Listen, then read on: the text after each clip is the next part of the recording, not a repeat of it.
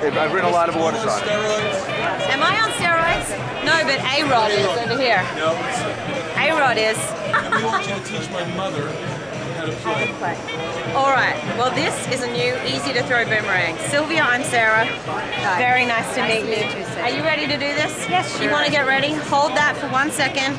Roll the shoulders, warm up, bend the knees. Let's get ready. Let's get ready. Let's get ready to rumble. All right, sky flashes. You ready for this? Yeah. I'm going to grab another one. Okay, let's go. You want to put your thumb in the little thumb rest there, turn the graphic to the top. This way? Yep, you got it. Thumb right here. Place it up here like this. Really easy on the wrist. And then we're gonna let it go. Woo! That was all right. As long as you didn't hit any heads. Nice and easy, like a frisbee. Try it this way. Turn around.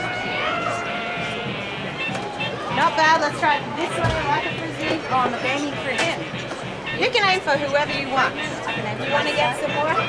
Don't aim for him, that might hurt. Are you right? How's your heart? You're not going to have a heart attack? Oh, no, I'm fine. All right, girl.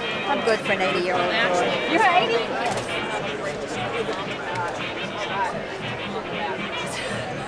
All right, you ready? Lift your knees. All right, try it this way. Turn around this way. All right, throw it side on like a frisbee. Ready? Nice and loose.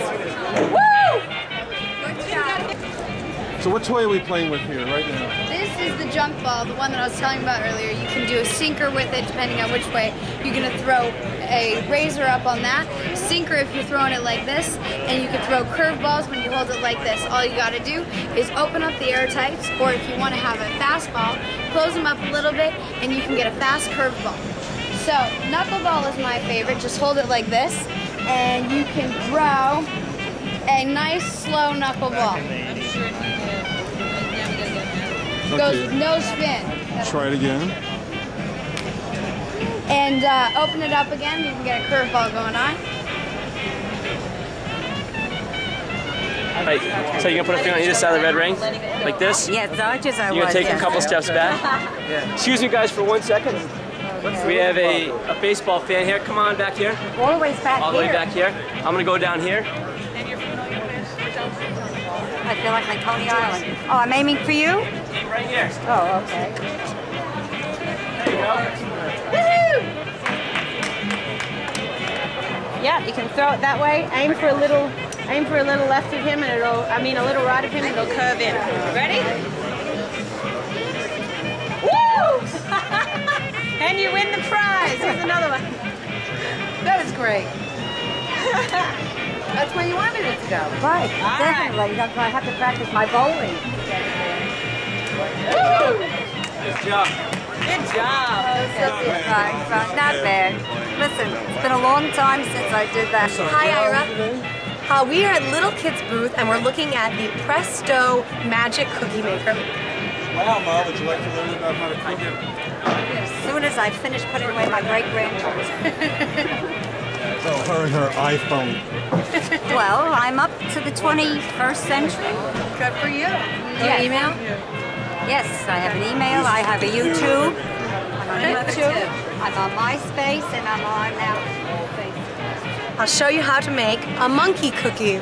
So what we're doing here is we're filling up the cookie shaper with homemade or store-bought cookie dough, and then we take one of our nice little molds here. This is the monkey shape mold.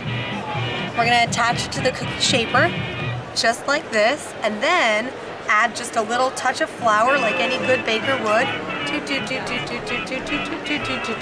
And then give this guy a little squeeze here. Now watch as the monkey comes out of there. He's gonna grow his arms, and now he's ready to go directly into the oven. And while he's oven baking, your monkey right there, he's going to get frosted when he comes out. So we change the tip on this to our frosting tip, and then we can pipe and decorate any way we want. It could look like this. And then we can end up looking like that monkey right there. Terrific. Ira, look. Just don't put it on your back. Yeah. Now, where do you would actually put this in the oven to bake? Yeah. In a real oven? Exactly, in a real oven. And using any cookie dough or a special cookie dough? You can use any. All right, let's show you freeze pop. Okay, so the way this works is the child takes any kind of juice that they like. So for instance, I've got some cranberry juice here. They fill up the freeze pop factory, and then let me make sure all of my accessories are in place here. This is the drip tray. Drip tray goes right in here inside of my factory. And then I take one of these plastic bags. These are a patented freeze pop bag. The way it works is it's self-sealing. I attach it on to my freeze pop factory just like that. So here we go. Attach the bag just like that, and then press down, and you can see it fills the bag. And the really neat thing about these patented bags is that because of the pressure created by the juice inside, they are self-sealing. They're no drip. That's ready to go into the freezer. It's all ready to go, no mess, nothing like that. Try it again. And open it up again, you can get a curveball going on.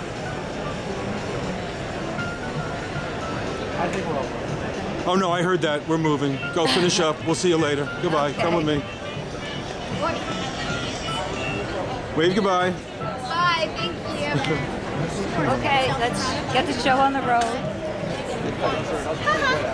There you go. Keep walking around. I just want to get people behind. So today at the Little Kids Speak Show, we're turning ordinary cookie dough, scoreboard organizing into fun shapes, sizes, and characters. We're starting in the beginning. Take off the lid, pop in, squeeze into cookie dough for the kids. Mess free. Pardon? Mess free. Well, everything's top right there, I should say, so it cleans up.